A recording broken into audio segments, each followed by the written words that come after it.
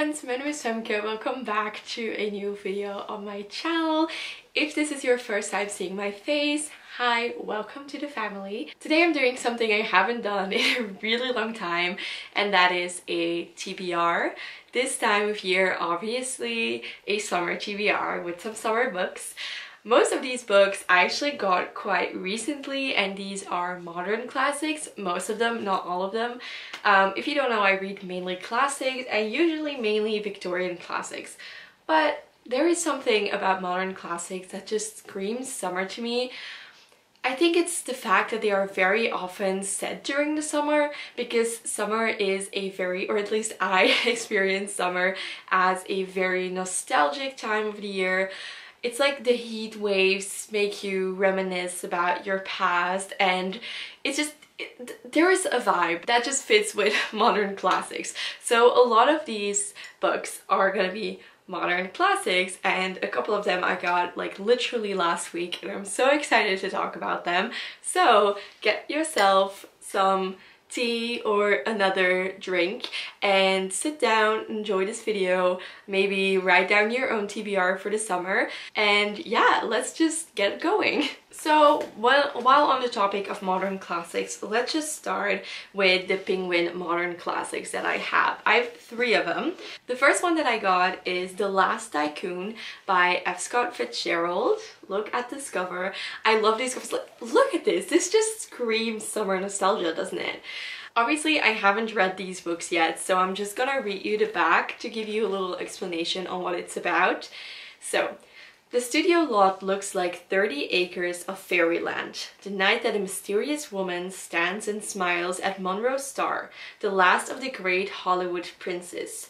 Enchanted by one another, they begin a passionate but hopeless love affair, starting with a fast-moving seduction as slick as a scene from one of Star's pictures. The romance unfolds frame by frame, watched by Cecilia, a thoroughly modern girl who has taken her lessons in sentiment and cynicism from all the movies she has seen. Same. Her buoyant humor and satirical eye perfectly complement Fitzgerald's panorama of Hollywood at its most lavish and bewitching. I'm so excited about this because, like, something that just looks back on like classical Hollywood eras and with Hollywood movie stars and a romance. It seems kind of like dangerous. I don't know, it screamed my name, and I actually already read the first page because I always do that. Whenever I get a new book, I read the first page, and this is so intriguing. I cannot wait to read this.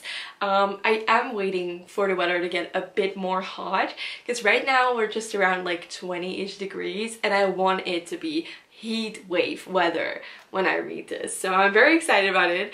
If you want to know my thoughts, definitely keep up with my channel, subscribe, or go follow me on my Bookstagram, which is called Fem's Fables, because I will be documenting my reading experience for this for sure. Moving on, I have Evelyn Waugh's Brideshead Revisited. This is one that I've been wanting to read for a very long time. I was gonna buy it last year, but then I actually ended up choosing to buy The Go-Between by L.P. Hartley, which was my favorite book of last year. I cannot shut up about it. I'm forever sad I didn't document my reading experience for it, but it was absolutely magical. And now I have this one anyway, so I'm very excited to read it. I'll read you the back once again to give you a little insight in what the story is about.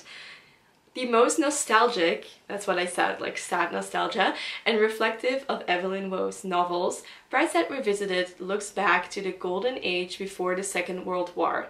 It tells the story of Charles Ryder's infatuation with the flights and the rapidly disappearing world of privilege they inhabit. Enchanted first by Sebastian at Oxford, then by his doomed Catholic family, in particular his remote sister Julia, Charles comes finally to recognize his spiritual and social distance from them. This is what I mean with like that sad nostalgia and looking back at better times. I think that's a very common theme for modern classics and modernist literature. It's that like feeling estranged from the current society you're living in, and then looking back at the way it used to be, like the better times, you know, and with this quite literally from before the war. And this is just such an interesting concept to me of like how these values changed, and so much literally changed in the first half of the 20th century. And like change has always been there, but I think that's just a very interesting time period when it comes to like ideology and values and social classes in that kind of way. I think that is really interesting, and I feel like this book is gonna touch upon that very beautifully, with also, I'm sensing some sort of like mysterious like romance kind of thing. I don't know what I'm sensing here, but I'm just very, very excited. And then last of the modern classics I have, or well, the modern classics like Penguin editions, I have To the Lighthouse by Virginia Woolf. Believe it or not, I've actually never read anything by Virginia Woolf. I read the beginning of Mrs. Dalloway for my English lit class last semester, but I've never read anything fully by her, so I'm very excited to be reading this. I also read the first page of this one already, and there's just a quote I'm not gonna read it to you, because I'm definitely gonna make a vlog with this one, and I'll include the quote in the vlog. So here's a little cliffhanger to keep you on your toes for when my vlog from To the Lighthouse will be out for you guys to see. I haven't read it yet, by the way, but I just know I'm gonna make a vlog, and it's gonna be a good one, so keep your eyes out for that one. But for now, I'm just gonna read you the back as I've done with all of these novels. To the Lighthouse is at once a vivid impressionist depiction of a family holiday and a meditation on a marriage, on parenthood and childhood, and on grief, tyranny and bitterness. Its use of stream of consciousness, reminiscence and shifting perspectives gives the novels an intimate poetic essence, and at the time of publication in 1927 it represented an utter rejection of Victorian and Edwardian literary values. Here we have that again with like the values changing specifically within literature, which is also very interesting, of course. Virginia Woolf saw the novel as an elegy to her own parents, and in her diary she wrote, "I used to think of him," her father, "and mother daily, but writing The Lighthouse led them in my mind." So I'm very excited to read this. I'm very curious to see what actually it is about. I feel like it's not really going to be about anything, because you can tell that the back of the novel, like the blurb, it's very vague, and I think that is the story. Like the story will probably be vague. I'm not expecting big plot lines, but beautiful prose and ideas and just a sense. I'm going for a feeling. I think it's gonna provoke a certain feeling, and I'm gonna get it, like completely 100% understand what she means. I think it's high praise for a novel I haven't read yet, but I'm just really excited to see what it's all about. I'm gonna take a little sip of my tea because I'm talking so fast. My throat is already starting to hurt. Okay, then moving on, I have The House of Mirth by Edith Wharton. I got this one for Christmas last year. Did I already start reading this? Oh, why do I have two?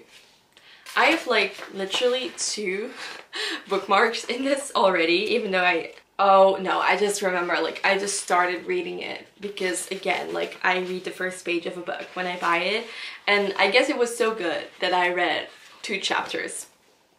I don't remember anything of that though, but I got this for myself last Christmas, even though I knew I was gonna save it for summer, but I was like better early than late. I don't know. Again, I'll just read you the back. I don't have a lot to say about this one because it's been on my shelf for quite some time. Like with these, I bought them so recently that I'm still super excited about them. I'm still excited about this one though, but it's just been on my shelves a longer time and I knew I wanted to read it, and I've been saving this for the summer for quite a while. So let me just read you what it is about. The House of Mirth tells the story of Lily Bard, aged 29, beautiful, impoverished and in need of a rich husband to safeguard her place in the social elite and to support her expensive habits, her clothes, her charities and her gambling. Unwilling to marry without both love and money, Lily becomes vulnerable to the kind of gossip and slander which attach to a girl who has been on the marriage market for too long. Wharton charts the course of Lily's life, providing along the way a wider picture of a society in transition, a rapidly changing New York where the old certainties of manners, morals, and family have disappeared and the individual has become an expendable commodity. So this one was published in October of 1905 actually, so pretty early on, and it's already about those values changing. So even in the early 1900s we sense that feeling that will, I think, come to be a part of literature for quite a while, because I feel like we see that sense of loss of values in these books as well, and in this one too. So I think that's like the common theme of these 4 books. So I'm very excited to see how all of these touch on that subject. Of course, this one is a little bit older than the other ones, so this will probably be quite different. Also, I've never read anything by Edith Wharton. Actually, this whole TBR is people I've never read anything from except the Great Gatsby, except F. Scott Fitzgerald, because I have read The Great Gatsby, but I've never read Virginia Woolf, never read Evelyn Waugh, never read Edith Wharton, and also the 2 other authors that are coming, I've actually never read anything from, so that's quite exciting. Talking about the 2 other books that are coming, the next one is Parade's End by Ford Madox Ford, and this is quite literally that same sentiment of old values disappearing. That is such a summer feeling. If you want to know what kind of books I'm reading this summer and what the vibe is for this summer, it is exactly that. I feel like it's fitting too, because I'm in a time in my life where, you know, just finished my first year of uni, I'm changing a lot, old values, old me, it's kind of changing. Maybe that's why I'm reading so many of these kind of books, but this is also a bigger one. I've had this since last summer, got this at the thrift store in this beautiful edition for €1. I cannot believe this. No, €1.50. This stunning edition, it doesn't even look like anyone has read it before. It just looks perfect. Perfect condition. I love secondhand books. Perfect. So yes, let me read you the back. This is the story of Christopher Tietjens, lumpen, awkward, bullish, as his world is shattered by the Great War. In 4 volumes, Ford's masterly novel of destruction and regeneration traces the psychological damage inflicted by battle and by Tietjens' reckless, heartless wife, Sylvia. It is an elegy, again, for the war dead and the passing of England's secure Edwardian values, and a work of extraordinary innovation and profundity. So all of these books so far sound the same but with a different font. It's like same text, different font, if you know what I mean.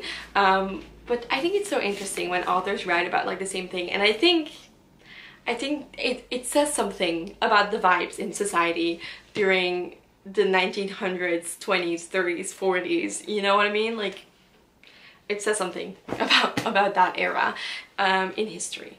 But I'm very excited for this one too. It's pretty long, but I've read the first, again, read the first page and it seemed to go pretty well, so I'm just excited about this one.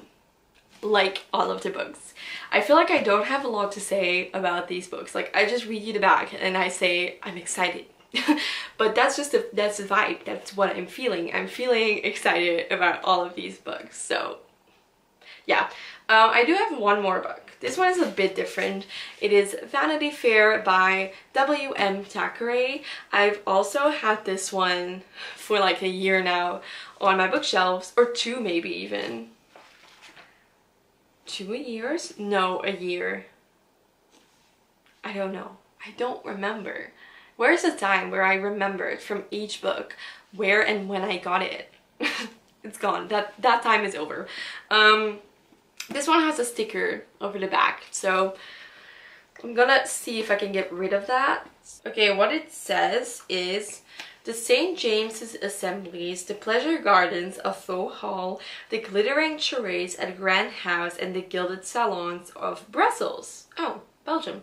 Alive to the enchantment of the waltz, all provide a scintillating backdrop to the age of Waterloo, wherein two young girls, the opposite in looks, temperament and morals, play out the drama of Vanity Fair. Does that tell us anything? I don't know. Don't think so. I probably could look up what it's about, but I really don't know. I really don't know what it's about.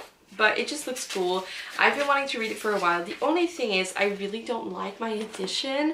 I got it because it was only 50 cents, but now I'm like, I should take better care to look at what edition I'm buying, because this is just, the pages are super thin and I don't like the font. Like, it's super small and that scares me. And also there's like this thing, like it always falls open on that spot because it's just super cracked. So I'm not sure if it's gonna be comfortable to read, but I do really want to read it, and I feel like this summer is gonna be the time, and I just have to get over myself because I do want to read it. So I'm like, do I get rid of this one and get a new one? But that would be stupid. So we'll just do with this one. I'm sorry that I couldn't tell you literally anything of what it's about.